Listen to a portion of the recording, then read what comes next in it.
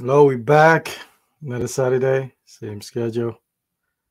Thank you guys for tuning in today. Hopefully, you have some questions.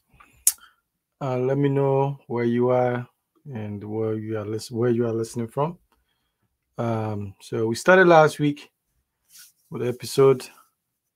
I'm moving back to Ghana. I'm moving back to Africa. I think we tackle planning, you know, preparation, in which we talk about a bunch of stuff, right? Things to factor. We talk a little bit about the financial preparation um, because there are no safety nets, and also the mental and psychological preparation that we need to do. We talk about economic opportunities, considerations before you move. Political stability is a big factor you must look into. Personal and physical safety as well, language, cultural barriers, and other things like healthcare, medical infrastructure, transportations, and education too. We talk about education as well. So on this episode, we will discuss the visit, right? So hopefully you're ready to to move that trip to to the country of your choice on the African continent, and you've done some preparation. You've done you figure out what you want to do. So this is more for mostly maybe business opportunity or moving back or moving to the continent. So the second thing you need to factor is a visit, right? So and when you in the visit, I think the visit is really, really important because relocation is it's a big deal. It's really, really a big deal, and that should not be taken lightly. So it's important that you get all the information that you need as possible. And sometimes you can't get everything online, right? Some people are trying, but there's no substitution for you be on the ground and experiencing this things. So your visit should include overall assessment. Overall assessment is to factor in okay the economic opportunities, the political stabilities, the language, the cultural barrier, to look at healthcare if you are moving with children or if you have some medical needs that becomes really, really important. Transportation, children, education, standard, um, mental, emotional health, all kinds of stuff. So the visit is overall assessment of looking at everything to make sure that this trip is going to be successful. So when you visit, one thing you must understand too is like there's a difference between um, vacation mode, like maybe you go there for 2 weeks, 3 weeks, then actually, moving there, that's a whole difference, right? Because like I always say, people can tolerate anything for a short period, right? So you have to understand it too. Maybe the 2 weeks that you visited, you could tolerate some things, but if you have to live there year after year, maybe it might be a problem. So you have to be able to differentiate through that. Usually, the vacation mode is a little more exciting um, because it's new, so there's a lot of could be a lot of good distractions sometimes.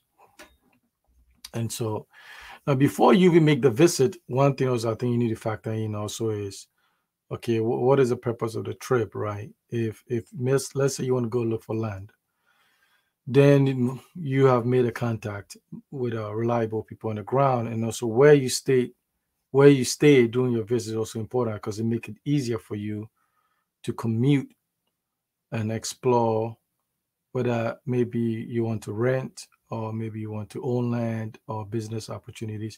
Make it easier for you to go up and down, right? Let's say if you are thinking about staying here, but then you rented some apartment because it was super cheap, like, cross town, it makes it difficult, especially because you don't have a vehicle. It's going to add up in your cost of transportation of trying to get from place to place. So you are factoring all that in. And so then you're also looking at the economic opportunities, right? So because you have to support the lifestyle and stuff like that. So if you want to do farming, if you want to get into the restaurant business, if you want to maybe get into even real estate, all kinds of stuff. You are, exploring that economic opportunities and talking to some people that can help you in terms of making it a reality in Africa, because the model you are bringing might not work because of the mentality and other factors in play. Okay, there's more people watching the Ibis. Please check in so I know who's there.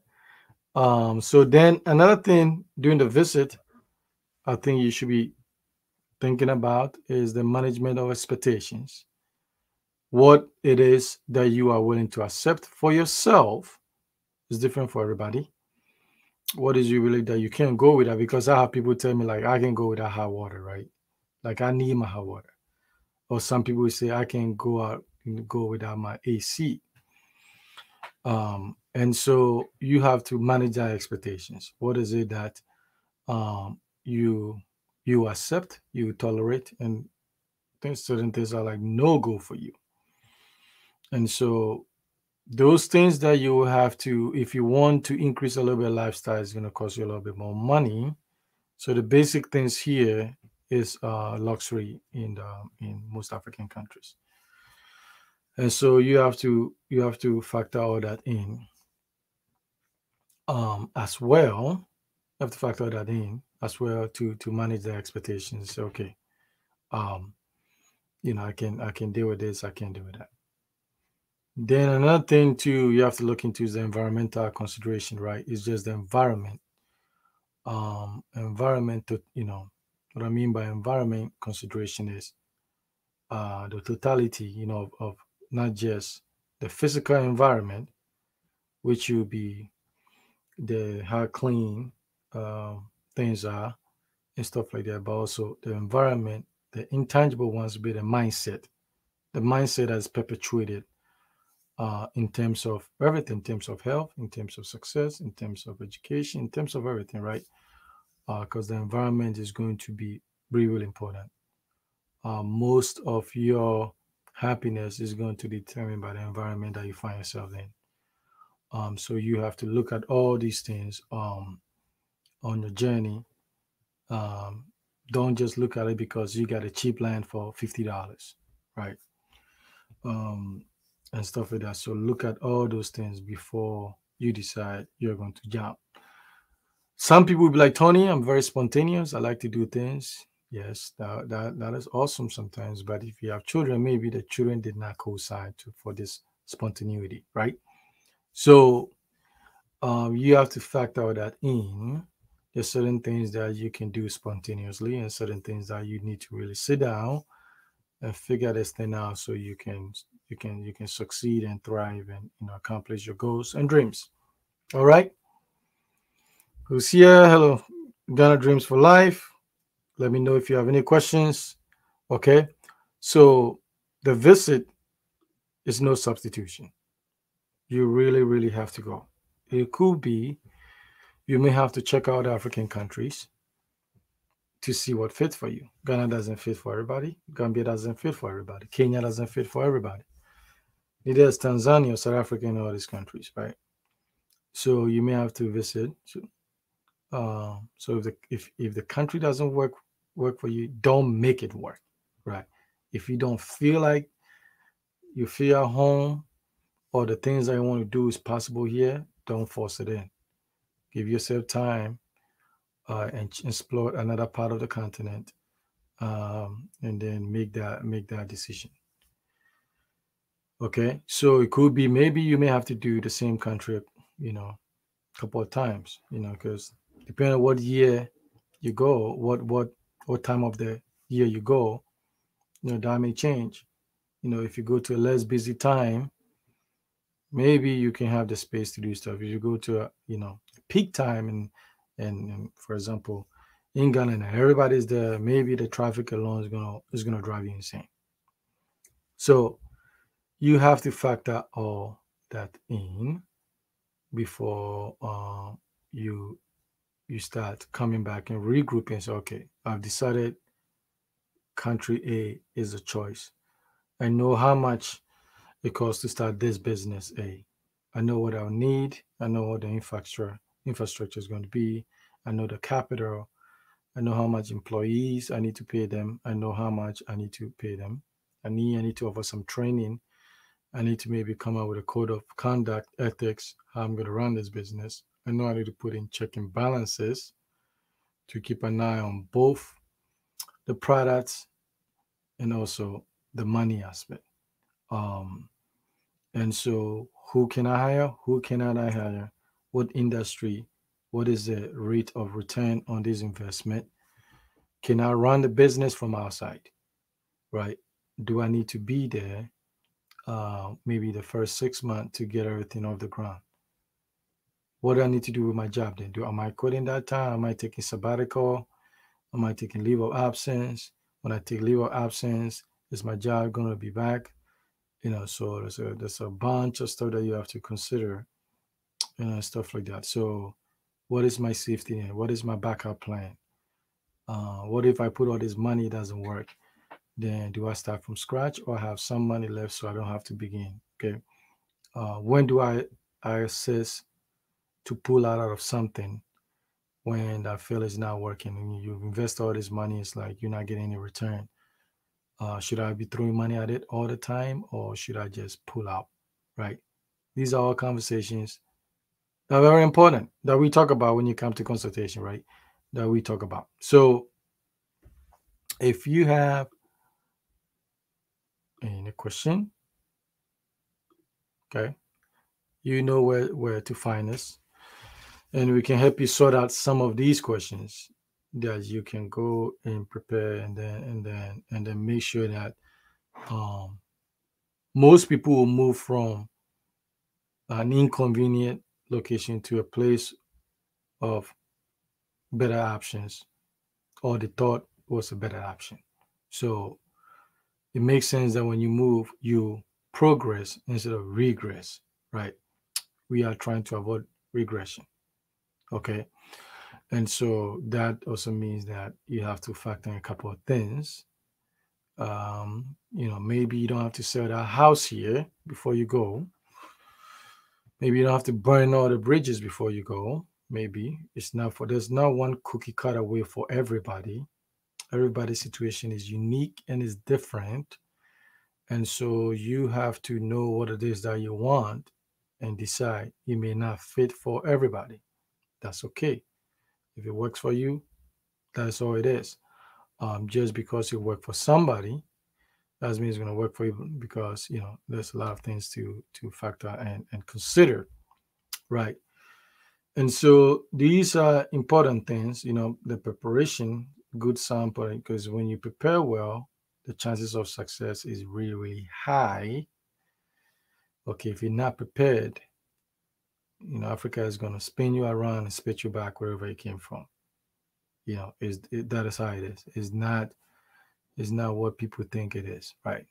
So prepare your assessment, understanding your vacation mode, living their mode, look at the opportunities and all that stuff that you need so you can make income and then manage your expectations and then consider a few things, and then when you come back, then you can decide the next step, which will be, okay, am I going to rent?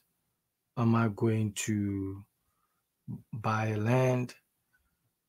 Should I build a bungalow? Should I build a story building? Should I put all my money into a dream house? Or should I build a 3-bedroom first and then someday build my dream house? And all these discussions are important.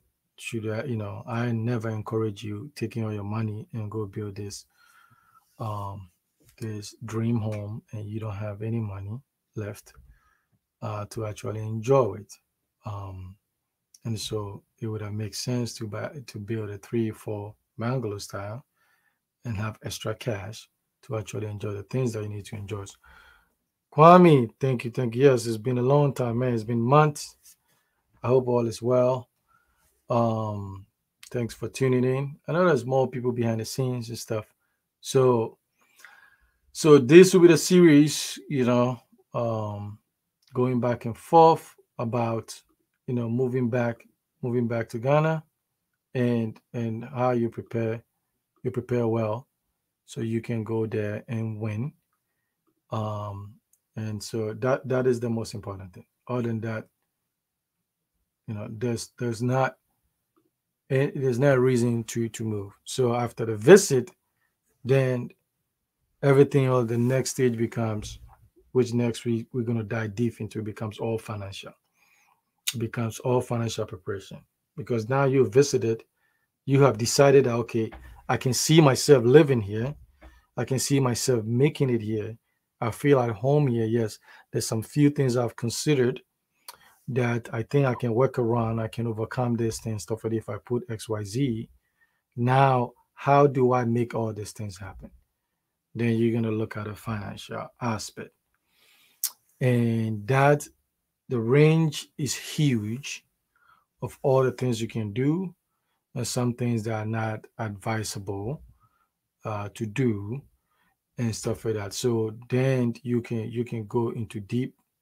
Where do you buy the land in relative to where you want to open the business? Do you live in a city? Do you go outside the city? Um, how far do you want to commute? Do you get a big compound and have your business be on the same plot? Um, what kind of business for that kind of specific area? Who's going to patronize? You're going to make the money that you've invested. How much do you need to maintain your lifestyle, and have some contingencies, and also to be able to help people? How much do you need to, maybe if you want to come back once a year or for every year back to the US, if your family is of four, ticket on Delta is no joke, right? Family of four, it's easily could cost you, depending when you come in, it could cost you like $8,000, right? So are you going to have that money available and that kind of stuff? So then the financial preparation uh, is the next step. And then that that is what is going to make or break. In Africa, is money, money, money, money. All right. So that will be more in depth next week. Let me know if anybody have questions about real estate, what I'm talking about. If it's helping you, let me know. If you have suggestions, you can add in there. If there's anything I missed, put it in there as well. And so I'm gonna keep it roughly maybe another maybe 10 minutes. And so I don't want to keep it too long. I'm trying to make this series more, more like time limited, also trying to give you the best information possible. And so this is all it's about, right? This is all it's about. There's no reason to move to Africa and you don't make it. I think it's devastating, right? Because you burn all your bridges here, you go there and it doesn't work out for you. Anybody that enjoys seeing people like that is just sick. There's no benefit to see, your brothers and sisters fail and stuff like that. So you don't have to. If you prepare well, you really don't have to, right? So that is when we come in and we can say, watch out for this, plan for this. Maybe don't just burn everything out. Don't deplete maybe all your 401k, because there might be a benefit to keeping them here. Don't do that kind of stuff. Because what if this things happen and you've depleted all your resources? When you come back, you can't go back to your job. You lost all this experience. So you go back to what? Associate. You go back to a new hire, right? And you've lost all the benefits if you deplete all of them.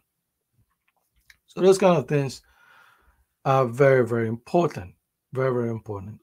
You can make it in Africa. Your dreams can come true. It can be wild. Um, it can be an adventure. It can be everything in between.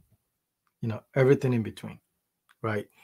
But it depends a lot on you and your preparation, and then the people that hopefully are guiding you have your best interest of heart, right?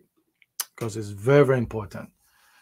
because you can know everything. Nobody can, because there's not enough time to master yourself in everything. So hopefully you find some good people in certain areas that really want it. And if they charge for a service, just pay them. If it's good, just pay them and get information and move on and that kind of stuff. Question here.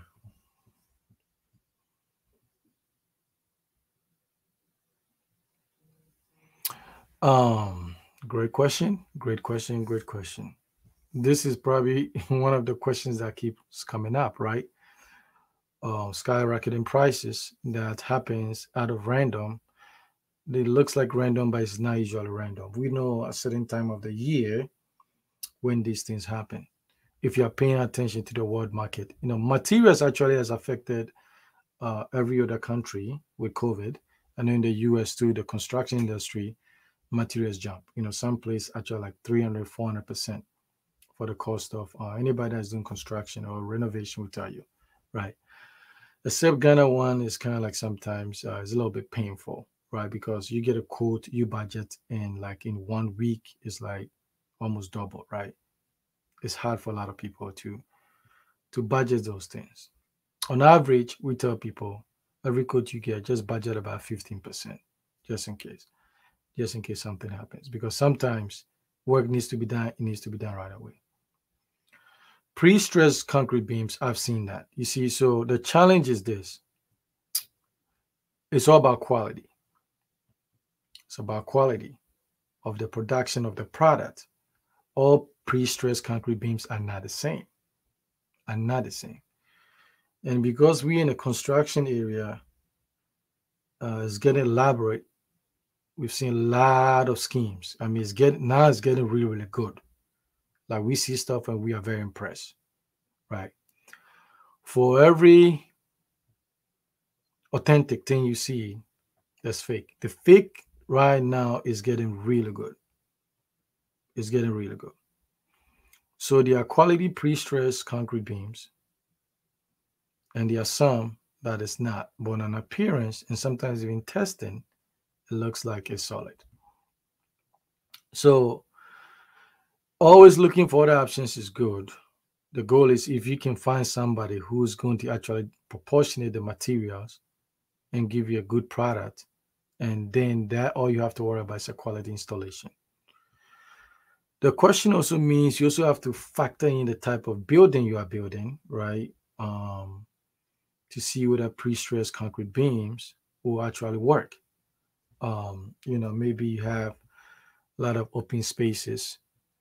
So you have a huge layout, and then maybe you may have to do beams across, hidden beams, increase the sizes of pillars. We've seen a couple of things that we are not happy about. When I went to Ghana, we went to this house and I prayed. That was the first time I prayed entering a house. It looks like at any point, the whole thing was going to collapse. And how the person got away with, I don't know. I think that person should be like thrown up in jail for like never, they shouldn't come out because it was like attempted murder with the way they built that thing. And the engineer that came to correct it what they did not solve anything. And we called him, when we got it, we called him and said, listen, we want you to come and we can figure this thing out because what you did is not really, it's actually made it worse. And, after a few pushback, he told us the truth that he knew what he did was not going to solve it. But he didn't want to tell the clients because it's going to cost a lot of money to remedy the situation. And I wasn't happy about it because we're talking about structure now that people are going to die. This building is going to collapse. I bet money on it that it's going to collapse at certain point. So it has nothing to do with it's going to cost to remedy that. That's life at stake. So eventually we met again and now we're going to go solve that issue and stuff like that. So if the if the pre-stressed concrete beams are done white on the same layout, and it will work and install properly, it will get done. The question is like, how are you going to determine whether it was done right without testing? Okay, because when prices go up, they also making this stuff. You have to make profit, and sometimes people do all kinds of stuff, right, to do that. So if you find a good one and then you get a good solid installer, you can make it work.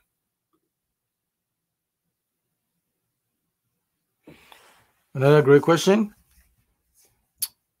building first or start a business? My view is this. There's not right and wrong. It depends what you're looking at. If you are emphatically, you know that for without a doubt, you want to move. Like you've had it, like you just can't live wherever you are. You're going to move. I would say build a house first. If you are 50-50, go start a business. Right? Because the issue is this, sometimes you hear, and I think I want to break this thing down for a couple of you. You hear, I started a business in Africa. You see a lot of in the social media. It's not, you don't need a lot of money to start a business in Africa. You can start $100. Some business can start $200, $400. So sometimes I think we are making starting a business thing, like, oh my God, it's like, we went to the moon. No. Okay. I've had people start business with $300, right? It depends what it is that you're about to do. So, and the thing that I always encourage bidding first is this: if you wait, it's going to cost more money, because the reason I say that, because we are tracking all the inflation year after year. So it's going to cost you every year.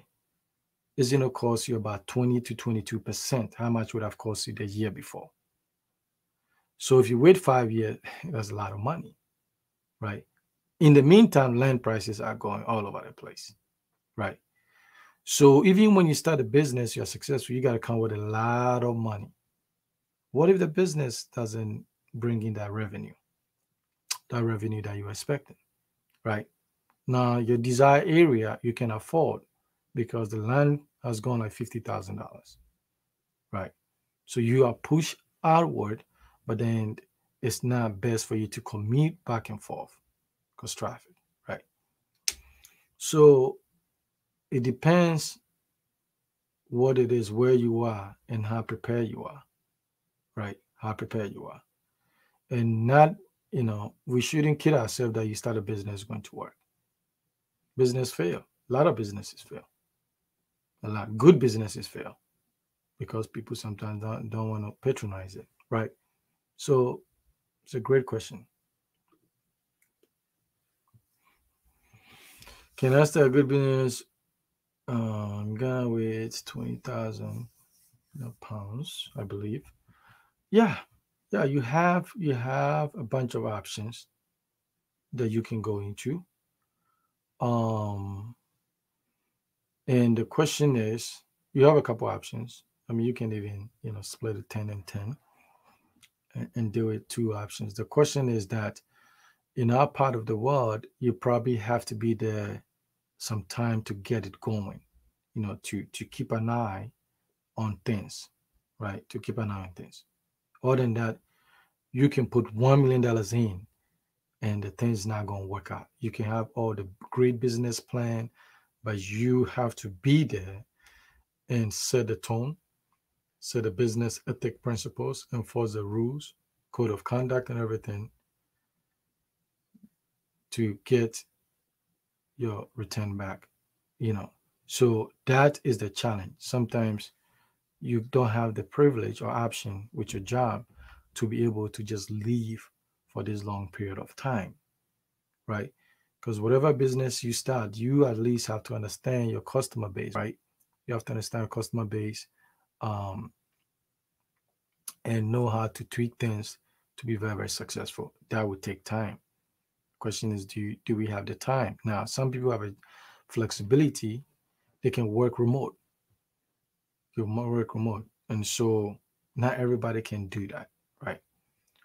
So you have to be targeted, and also know it's not just the business. The location is a big deal. Location is very, very important, because the wrong business in the wrong location, the right business in the wrong location is not going to work. So what you want is, you want the right business in the right location. There's a couple of nice restaurants in Ghana, but the location, nobody knows where they are. And they have the good food and all those things, but people are not patronizing because they're not in this spot. So you have to figure these things out. And these are some of the things that will help you when you go on your trip,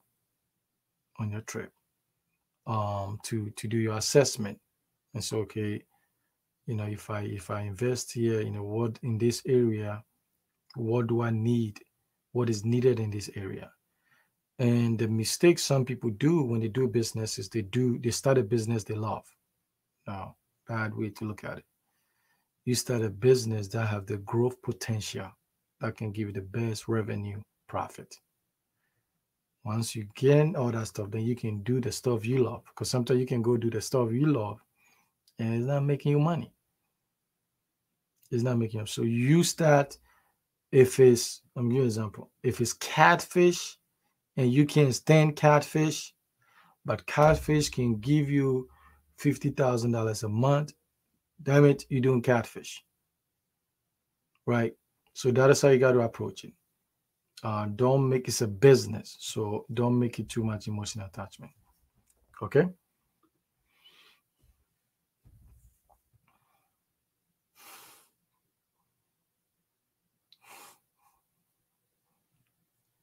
Ayotunde, the we talk? Yeah, so you have great insight. I always say this. For every house you see, that's quoting a price, especially when you start going in the several $100,000. Under the right team, you can build something quality for less. I repeat, when you start seeing these homes for $300, $400, $500,000 under the right team, you can build something quality for less, right? Now, maybe they can say the location, right? And this question is very, very important.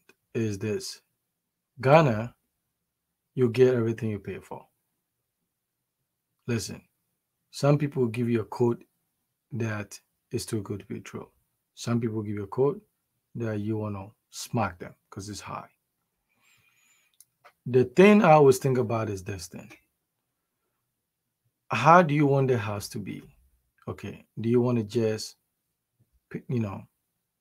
build it anyhow so it's a structure you can live in it? Or you are building the house as quality so when you hand it over to your kids after many, many years, the house is still in good shape. All they have to do is series of small renovation like painting, changing the cabinet, and maybe they might want to do the floor down the road, but they're not actually affecting structure.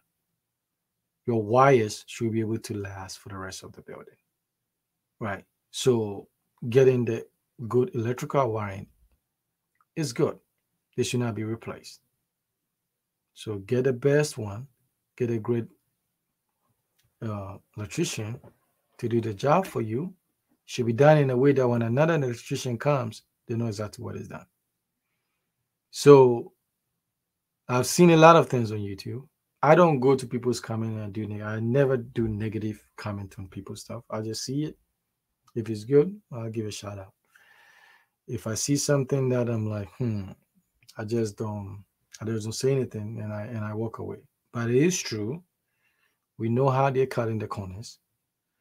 We know what they are doing to make those price point. When I go to Ghana, I go to all kinds of real estate. I visit all kinds. I don't document this stuff, and I see what they are doing. And I know how they are building, how they are making their money, their profit margins. Some are doing good, and their prices are uh, good. They need to make profit. They need to make profit. But some of them, nah, I wouldn't pay half the price for the stuff I see. So usually 6 months, you're gonna figure it out. Something's gonna happen to the house. 6 months.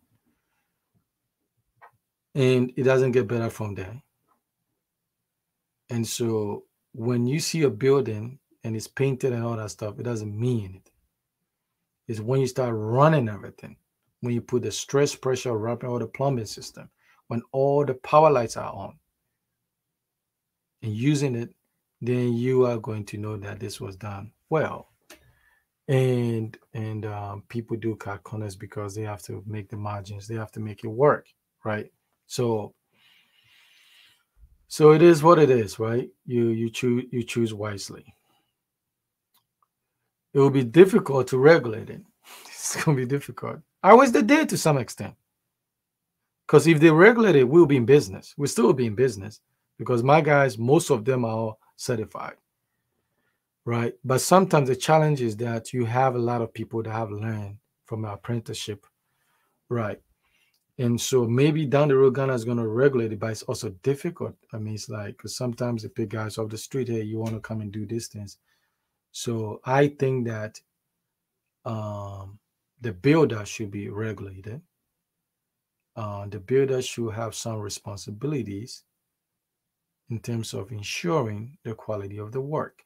This is not a popular statement from one of the builders. They should have certain responsibility. But most of the time, people don't want to pay these guys. They want to pay them less, and the guys cut corners, and then they end up paying. And then you call them when it's something, they don't pick up your call. So it's a house. Is supposed to live, is the house supposed to stay there for many, many decades or even a century or two. So my attitude is find the best people, pay them, make sure they deliver so you can live and have a peace of mind. Other than that, anybody can put a structure. Okay.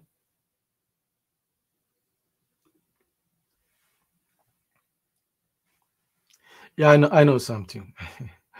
I know some of them. So it is what it is. It's like because that is the only way. No, that is the only way, right? That is the only way they can make some money back, right? And so there's a lot of stuff going on, and you know,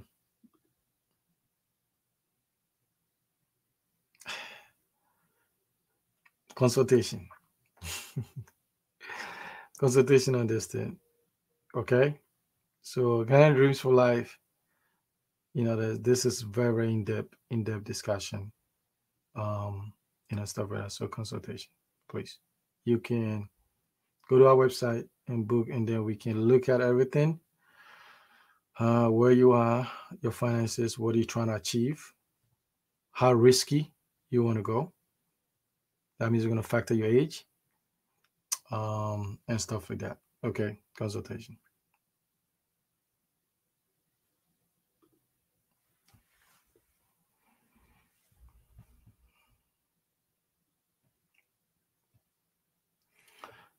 So this is a tricky, Lucretia, this is a tricky question.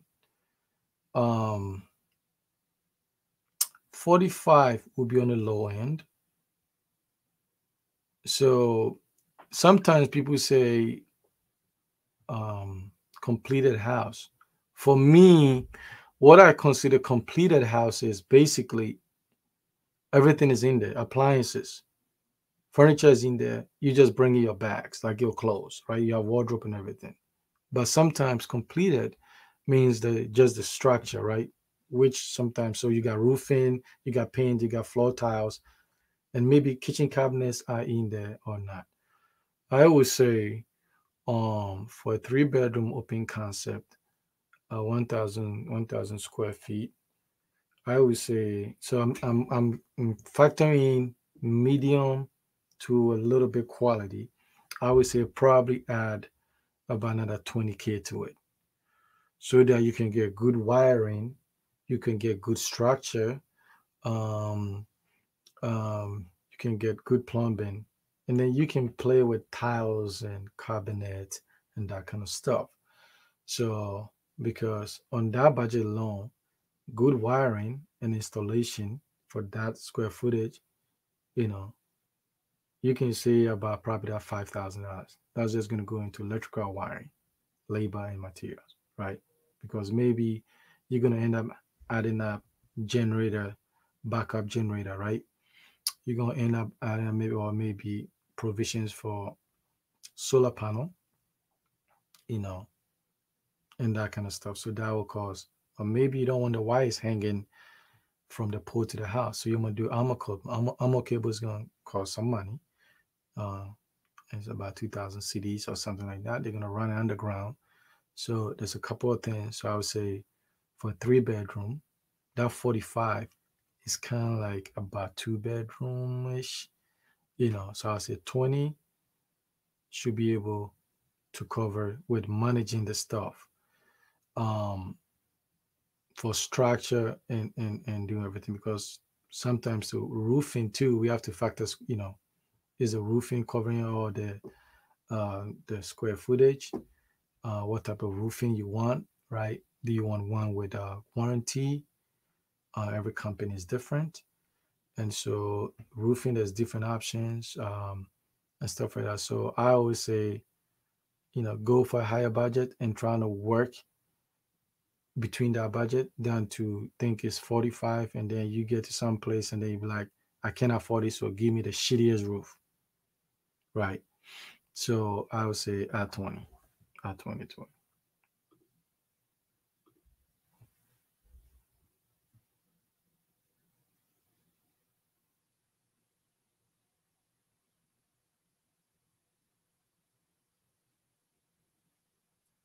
Yeah, you know, there's there's a lot of stuff.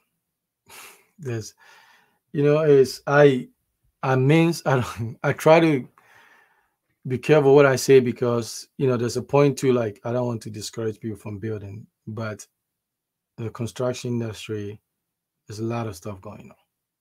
There's a lot of stuff that we are coming across, and so some people, some company have a reputation of just this is how they do things and whatever, and so pick wisely. I think we are one of the best when terms of ethics and quality. Yes, we are not the cheapest. We can't not be, because the guys, some have 25 years of experience. They are certified, the engineers, they are multiple engineers on site. You can't pay them $10 a day. It's not going to work. It's not fair to them, right? So, let's see. Okay, okay, yeah. So we can talk more about that, and then bring the plan, and then we can look at it, and then we can run the numbers and see how it is. Another factoring location, right? Location. It's funny because I have a guy who works behind the scenes somewhere for a company, and they track prices of everywhere. It's like you can buy the same box of nails. If you buy it in East Legon, you pay more for, like, if you buy like some in different part of Accra, right? And it's all in Accra. So sometimes we bring stuff, like when we travel, sometimes, like we go to other regions, we buy our stuff because we know where we're getting it from. So we don't want to go over there and compromise quality, because we don't know, what the shop is all about and stuff like that. So those little things kind of like, add up. So if you depend on where you're building, it helps you, or sometimes, um, it punishes you a little bit. So yes, book a consultation, then we can talk, and then we can get it going. Okay.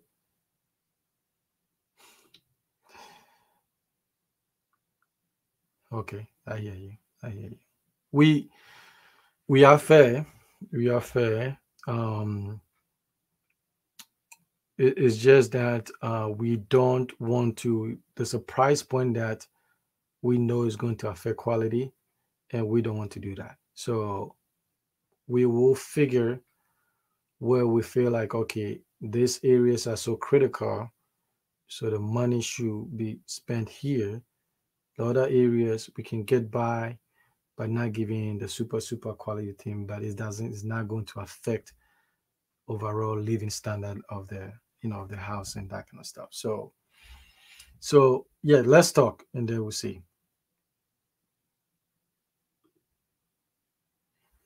Yes, good.